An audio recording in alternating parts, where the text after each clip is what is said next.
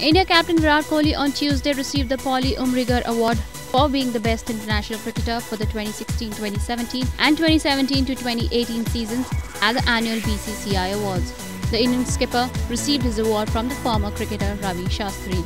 The colour-coordinated couple looked stunning at the event, where the cricketer wore navy blue suit. Anushka was looking ravishing in a long navy dress.